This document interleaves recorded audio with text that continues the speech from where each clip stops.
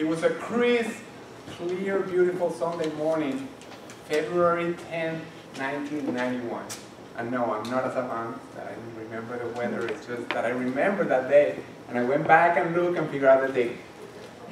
That day, I was home, and as usual, my grandfather had gone out on a morning walk with my dog, Fulano. Fulano was a rescue border collie dog that I think I loved more than any of my siblings. I have 5 siblings. So it was my pet. For me, it was my pet. I take care of him and all that. So he went with him, unleashed, like any suburban Venezuelan town. Dogs are, you know, let free to roam around, do whatever they want, have fun, be happy. I was reading at home, and suddenly I hear my grandfather rush into the house crying, out of control, like he couldn't say what was happening.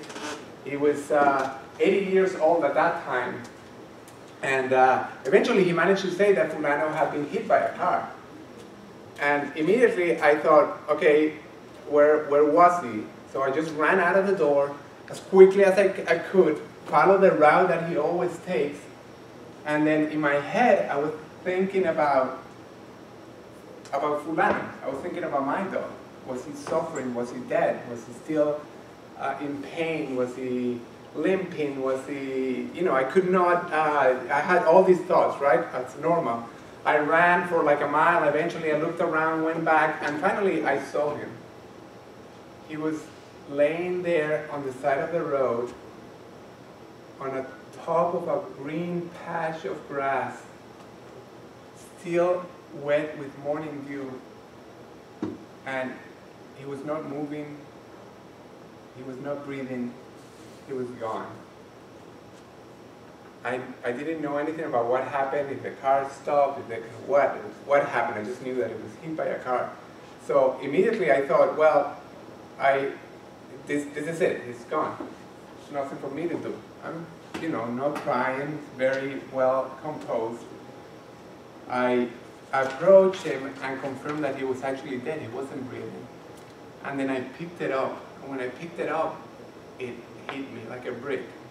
He was still warm. He was still warm. He was alive 5 minutes ago. So it was something that I didn't expect to happen, that sensation of his body still being warm. I just thought, okay, he's dead, it's like a cold, dead thing, but no, he was still warm. So I started walking back home as I was holding it, and then I started crying. Of course, I'm a human being and I have feelings. But I was crying for 2 things. The first one is the obvious. It was my pet, my loved dog, the one that waited for me when I came back from college and jumped up 5 feet when I got home. He was there when I was feeling sad to give me company. I was there for him when some female dog in the neighborhood had broken his heart. And he was a lovely dog.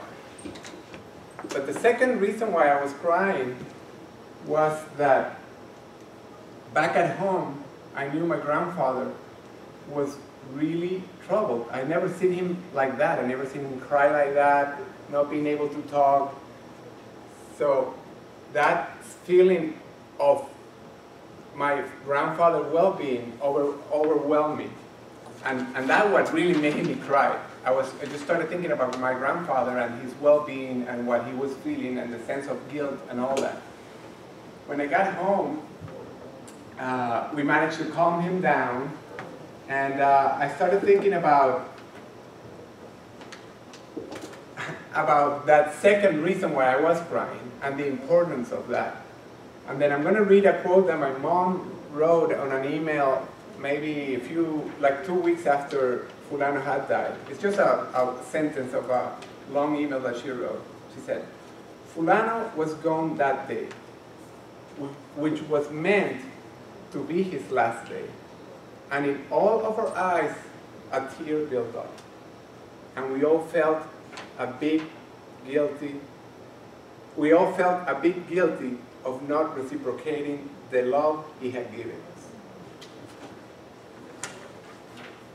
The losses are, when we have losses in our life, are usually they're life-changing.